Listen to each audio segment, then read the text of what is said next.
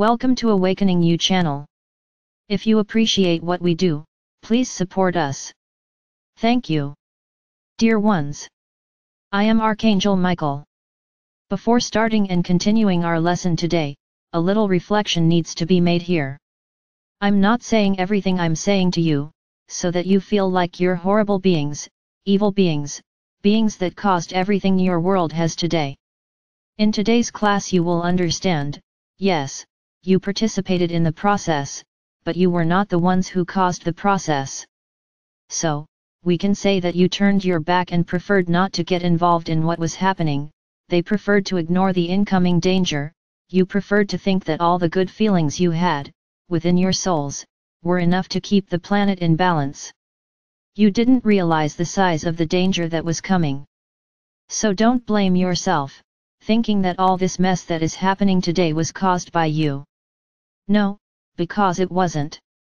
Today I'm going to go a little deeper into how this process actually began. I just tell you, you erred by omission, due to overconfidence that things would no longer go wrong, that you managed to maintain balance, and the planet would no longer suffer. So don't blame yourself. Don't think you are horrible beings who caused all this. Well, back then, the continuation of our class from yesterday. As I said, going back to a certain point, where I was yesterday, you, inhabitants of other galaxies, came here, started to populate the planet and everything was going well. Everything was in balance. So now I'm going to talk about another aspect. Before returning to the point where those beings, arrived here. There are some stories written in your books about the fallen angels. Many have asked me these questions and I still haven't answered them. Then the moment has come. Think about this, that a lot of what was passed on to you had to be represented, at that moment, in a way that you understood, in a way that was possible for their minds to understand. I'm going to ask you a question. If a few thousand years ago, someone simply arrived here on your planet from outside, and started telling you a series of things, what would you understand? Would you believe it? Would you believe that you are souls from outside, and that those who really populated this planet were not those souls who were born here, that those who started the whole process were not the souls of Earth? Would you believe that? So, a lot of things that exist in books, in stories from ancient times, were explained in a way that you could understand. Some with more open minds always contested some stories, but it was what could be passed on to you, because otherwise you wouldn't understand. So back to the subject of fallen angels. Many believe that all races descend from angels. So I'm going to start this topic by talking a little about what angels are. Let's say that there is since you like images so much, there is a big staircase, in which at some points on this staircase, there are some stops. It's like a big building full of floors. The beings of light that were created by our Father or Mother God, as I already said, have some functions. No, one being cannot perform the function of another, it can, but each one is responsible for it. So it is as if God had created the highest beings, and was creating with each step down, not beings with less light, that's not it, beings increasingly closer to beings in the universe. So let's say this, that beings of high light, I'll give my example, I'm at the highest level. You feel my energy. Today I am here speaking through this physical body, but I am not a body, I am pure energy. I do not move among you, first, because of my size. What comes to you is, how can I say it, it's as if you received little pieces of me. Each of you who resonates with my energy receives a little piece. And you have me there by your side. But this little piece is connected to my whole. So this is how I am next to each of you at the same time, anywhere in the universe. The other floors of this great building, of this staircase, as the floors get closer to the ground, let's say, the beings they are on become more prepared to be closer to you. Not as far away as me. So, it's as if it's as if the beings were decreasing in size, not diminishing in light, nor diminishing in power. They are decreasing in size. Very good. So where do the angels come in on this scale of this building? The angels are the ones on the lowest floor. They are not loose in the universe, and you feel the pieces of them. No, they are unique structures, that when they are by your side, they are by your side, they don't subdivide like I do, let's put it that way. They are there, literally by your side, and then we will talk about guardian angels, let's talk about the great angels who protect the elementals, the great angels who protect the planets, and so on. So angels are the closest beings to you. This has been said for a long time. They are not bodies. They are energy, exactly the same as all other beings of light. They disguise themselves as a physical body, to often move among you, and appear to you. Someday, someone said, that they saw an angel and that he had wings. And so this perception was created that we all have wings. We think this is beautiful, because who has wings? They are birds, which are free, they fly, they can be everywhere, they are not tied to anything, just their own customs. Very good. So I can say that none of you, that no soul descends from angels. Angels are direct energies of our Father or Mother God. They are not created souls like you.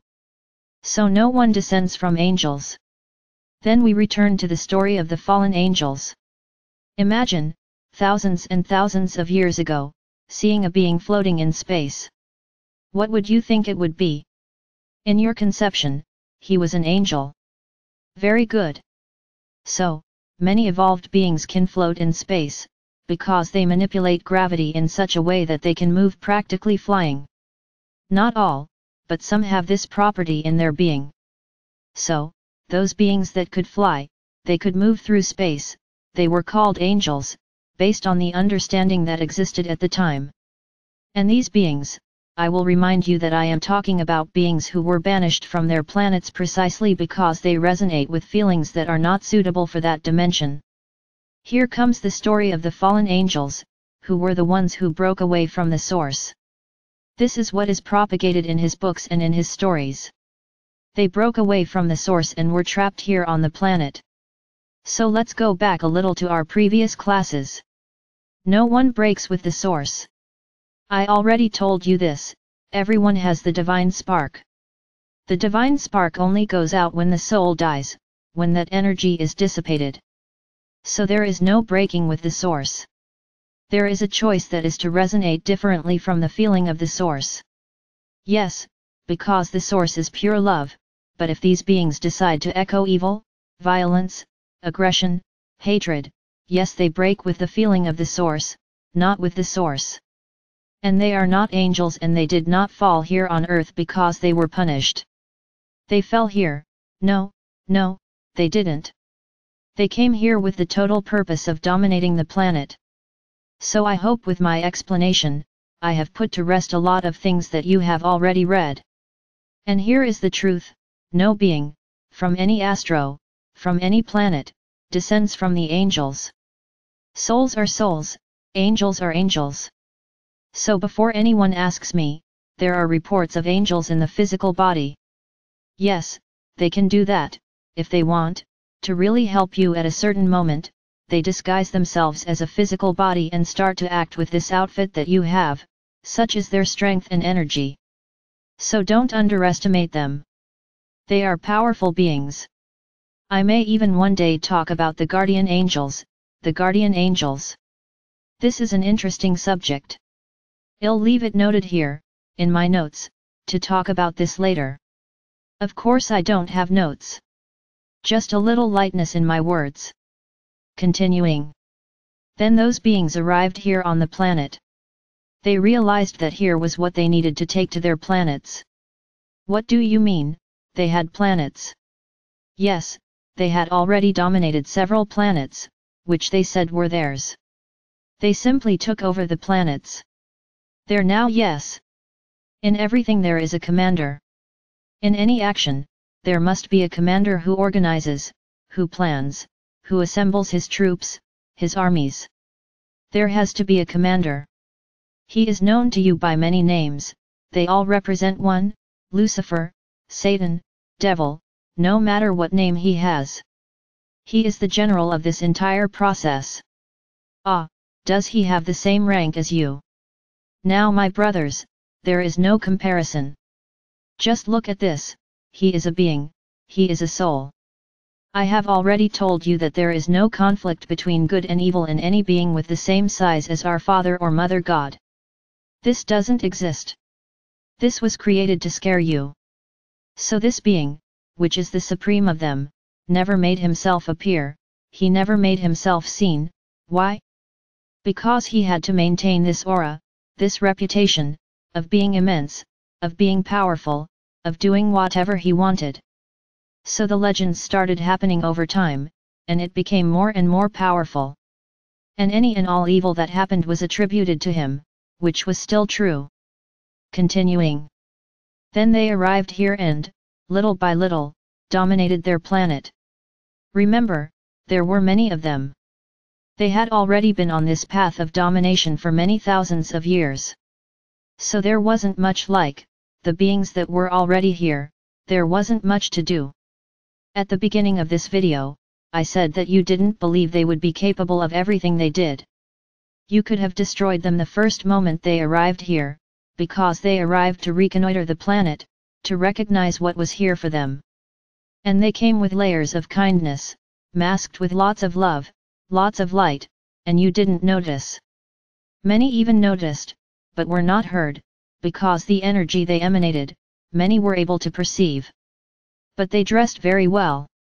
They brought more technology, they brought a lot of good things to the planet, to deceive those who were already here. This is very typical of those who manipulate the illusion. And that's what you live to this day, deluded by the promises that are made to you. And so it all began. They were, little by little, setting up their base here on the planet, were dominating those who were already here. They were excellent geneticists, in mental manipulation. The implants, the chips were created, and everything began. Remember, I told you, a few videos ago, that the planet has the dimension in which all its beings resonate. So we will continue this topic a little more in the next classes. A lot happened during this period. A lot has been created. A lot of things were done against Gaia, and Gaia took some actions, let's say, to reverse all of this. Just realize that these beings have always been very smart. I told you that many of you came here from other planets, from other galaxies, to populate the planet. How did you come? Of course on ships. So the first step these beings took was to destroy the ships that were here on the planet, the ships that weren't theirs, so that no one else could get out of here, because if anyone managed to get out of here, they could ask for help, could ask for help. Very good.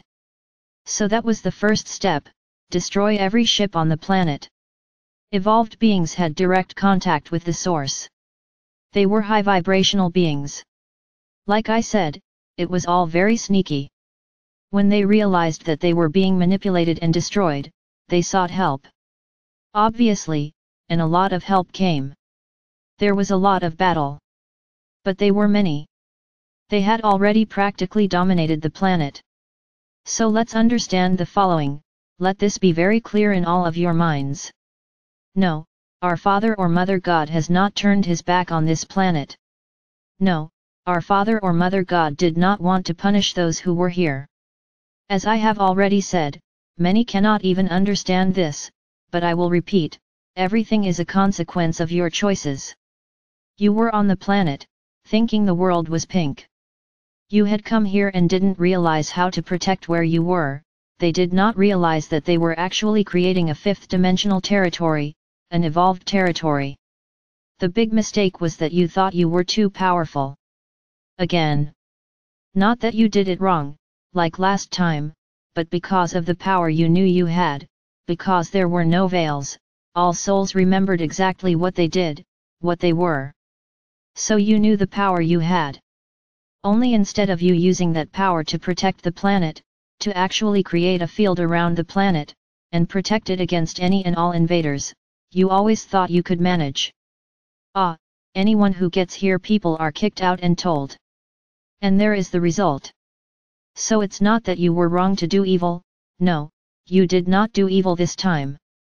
You just accommodated yourself, thinking you were too powerful to be attacked. They thought they were too powerful to lose it all, they thought it was forever. And time has shown you to be wrong.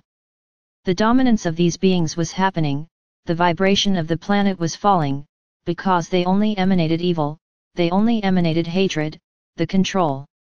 So then we can say that all this manipulation that you still have today began. But that will be for tomorrow's class. There is no guilt. Yes, there is a lesson that has not been fully learned. And once again it proves to you that wrong choices lead to wrong paths, wrong choices have very serious consequences. And to this day, the vast majority of you make wrong choices. This is repeated, as if you were a great machine, which leaves one point and returns to that point, and return to that point, and return to that point. That's why you don't evolve. They didn't evolve. That's another part of the story. So there is no blame. I repeat again, I don't want anyone here blaming themselves, thinking they are responsible for all of this. I'm responsible. No, no, no, no.